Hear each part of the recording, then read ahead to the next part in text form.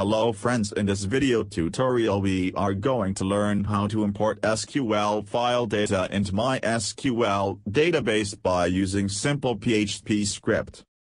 These things we can easily do in phpMyAdmin, but when we have developed any app or plugin, then at that time we want to make database dynamically. So when we have installed app or plugin, then at that time we want to make table dynamically from SQL file. So we have make this simple video tutorial on how to import SQL table into Mysql database by using simple PHP script.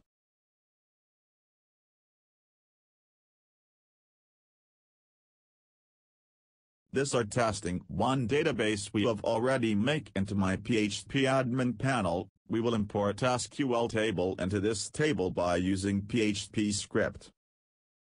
This is index page. On this we will make one HTML form select SQL table file from our local computer. We can also read SQL file directly from working folder, but here we will read file from HTML file tag.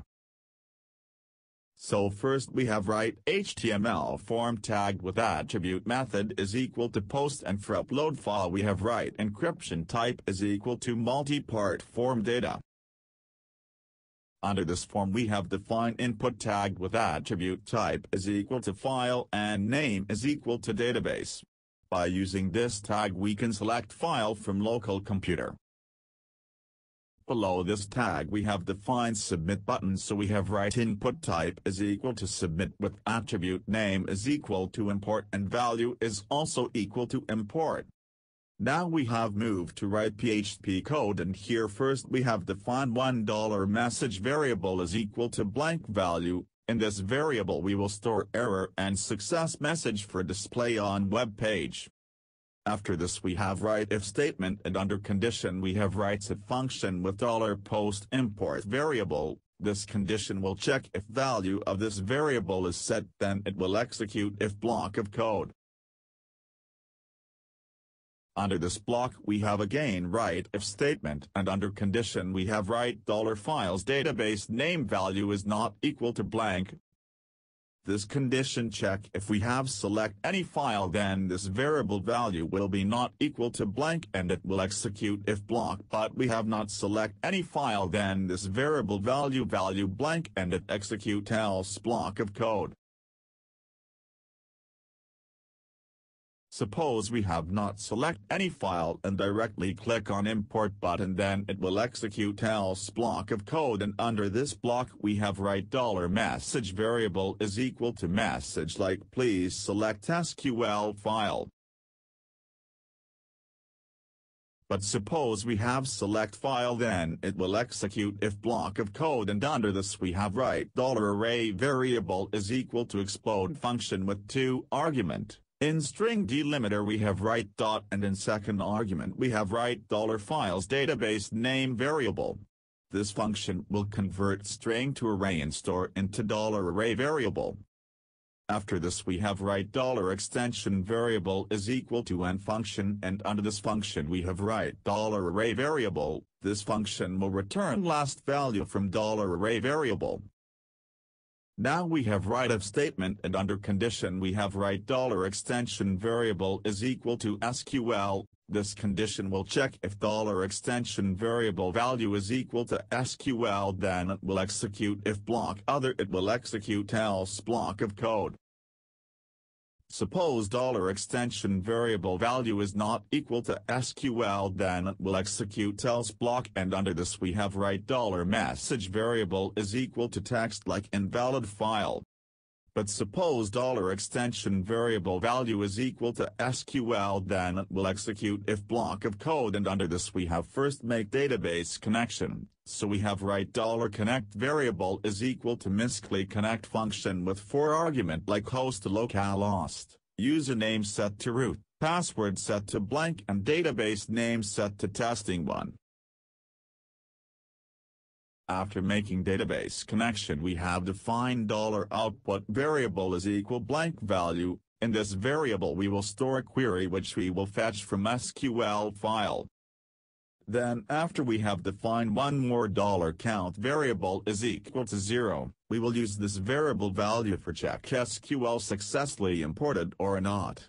If count variable value greater than 0, that means there's some error in importing file, but count variable value is equal to 0, that means files successfully imported. Now we have write $file data variable is equal to file function, and under this function we have write $files database temporary name. Here file function will read entire file from temporary source file location and convert selected file text data into array format and store into this $file data variable.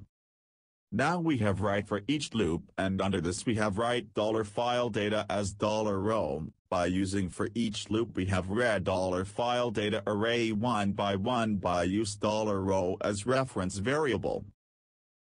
Under this loop first we want to get start character of line, so we have write $start character variable is equal to substring function, and under this function first argument we have write trim function with $row variable. In second argument we have write 0, and in last argument we have write 2. By using this code we can get start to character of line. After getting start to character, now we have write if statement, and under condition we have write $star character variable is not equal to 2- or $star character variable is not equal to /star or $start character variable is not equal to 2/ or $variable is not equal to blank. This condition for check if $start character variable value is not equal to 2- or /star or 2/ or $variable value is not equal to blank, then it will execute if block of code.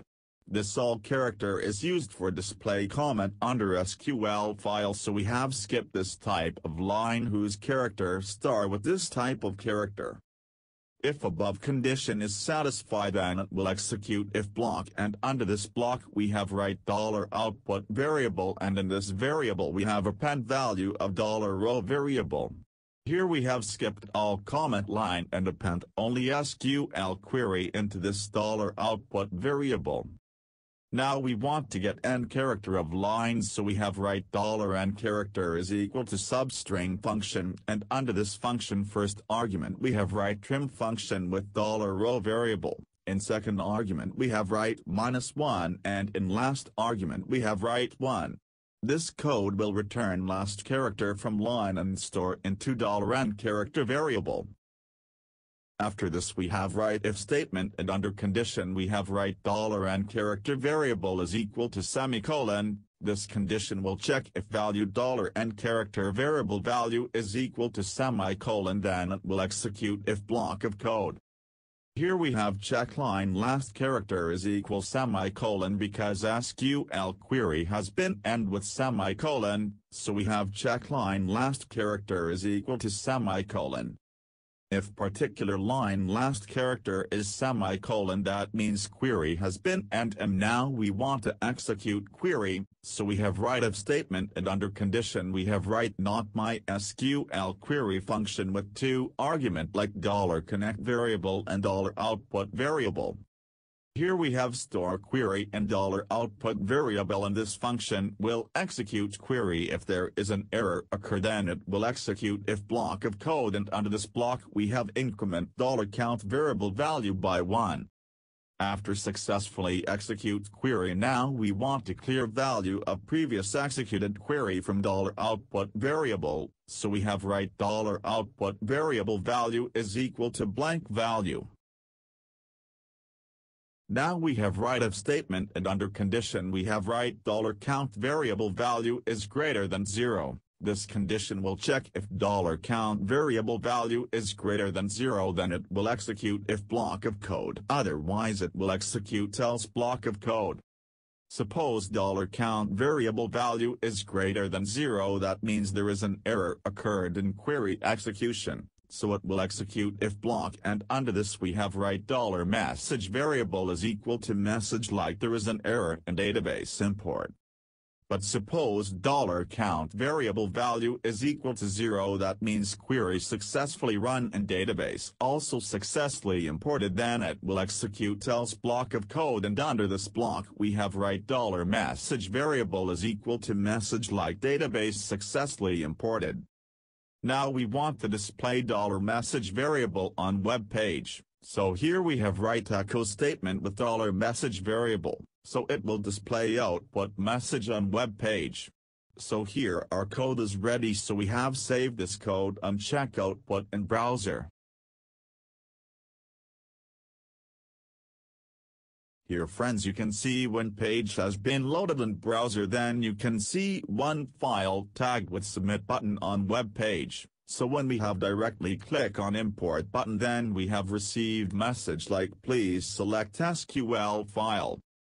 So we have select SQL file for import SQL data into MySQL database. So after selecting SQL file, we have click on import button. After clicking on import button, we can see message like database successfully imported. That means SQL data has been imported into database successfully. Now we have check into testing one database, there has been table imported or not. So here you can see one image table has been created into testing one database. This table data has been imported from file which we have imported.